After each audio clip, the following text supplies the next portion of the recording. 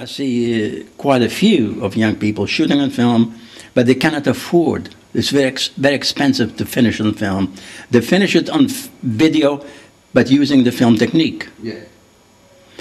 The other, that sort of classical approach, but since many people cannot afford to shoot on film anymore, and everybody has a video, so instead of making porno films, private porno films, they should do something perhaps.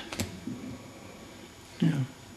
That's why pornography, it's going out of business. Wow, yeah. Commercial pornography. Yeah. Because everybody has a camera. You can make porno films anytime you want it. Your own porno film.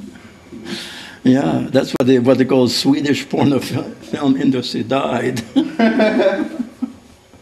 What are you doing?